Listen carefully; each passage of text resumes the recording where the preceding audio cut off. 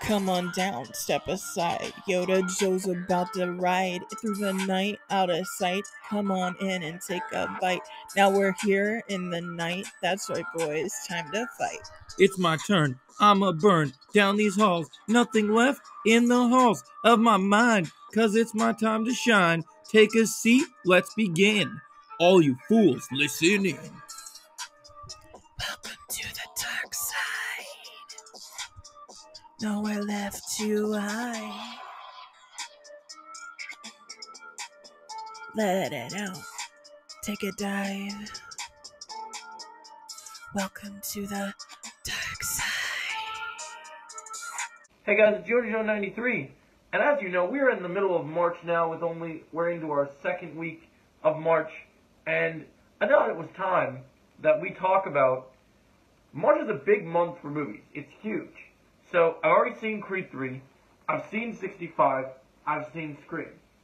I'm working on reviews for all those for you guys. My 65 review is out on my YouTube channel right now. You guys can watch it as a YouTube short.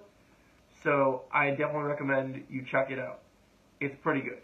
But what I wanted to talk about was the remaining movies that we know of in March. What ones am I most excited about and which ones am I least excited about?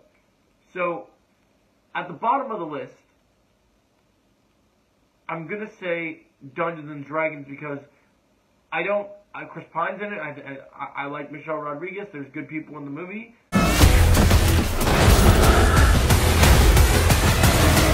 What is that again? It's an owlbear.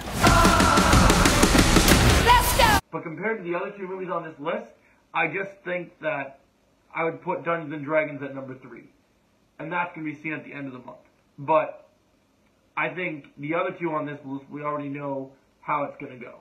Alright, so yeah, Dungeons and Dragons looks fun. I just don't know if it's going to be good or not, so we'll have to wait and see. Now, let's go next, number 2 on the list. Number 2 is going to be Shazam 2, Fury of the Gods. But I've seen all of the Fast and the Furious movies, lady. It's all about family! Family!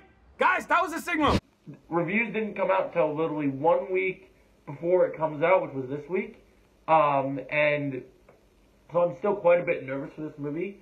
I love Shazam 1. I want to love Shazam 2 so much. Like, I do. I really want to love it. But it just, I don't know, because the reviews came out a week early, and that's kind of a bad, they didn't come out as early as they should have. So I'm a little worried. But I trust David Sandberg. He did a great job with the first movie. I love Zachary Levi. I think the family dynamic could be really fun. So I hope this movie's good. I do. I really do. Alright. Next up, let's talk about final thing on the table. What's the number 1 movie I'm looking forward to in March? John Wick 4, baby. That's right. Look, I mean, we've been through this, okay? I've made many videos, I've talked about it, but I guess I'm going to have to talk about it one more time with you.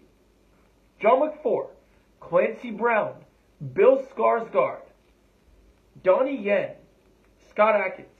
So you mean to tell me John Wick's going up against Boyka, Pennywise, I mean, Mr. Krabs over there, like, dude, that's a crazy lineup.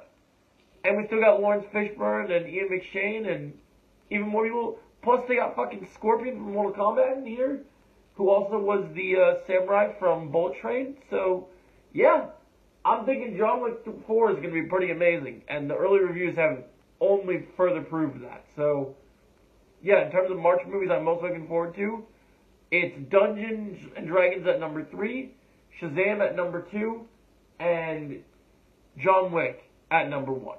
Let me know your thoughts in the comments below on this. What are your top 3 March movies for the year or for the month? I'm dying to hear your thoughts. Let me know in the comments below. If you like to see here and you want to see more, click right over here to see more. Have a great day. I still got some life in me.